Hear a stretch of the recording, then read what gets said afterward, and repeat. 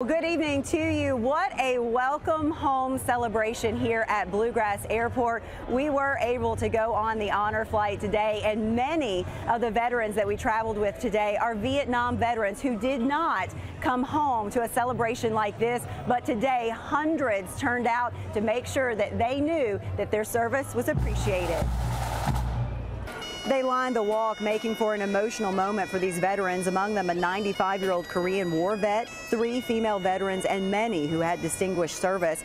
The day starts off bright and early. Honor Flight makes sure these veterans visit all of the memorials and tributes in Washington, D.C., including a somber stop at Arlington National Cemetery to observe the changing of the guard at the Tomb of the Unknown Soldier. Marilyn Hale of Georgetown, a proud Air Force veteran, she says she was able to take part in that wreath-laying ceremony, and she says today was truly an honor.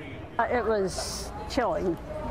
As I was standing there looking at it, I was thinking of all the people who stood there before, and it was like, I can't believe I'm standing here. I couldn't believe they asked me to do it, but to be standing there where so much history has been made, it was just awesome.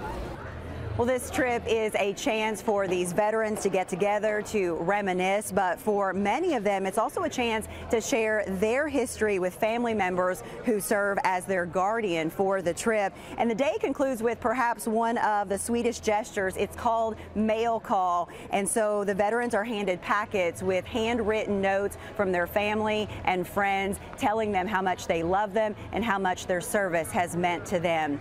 At Bluegrass Airport, Amber Philpott, WKYT.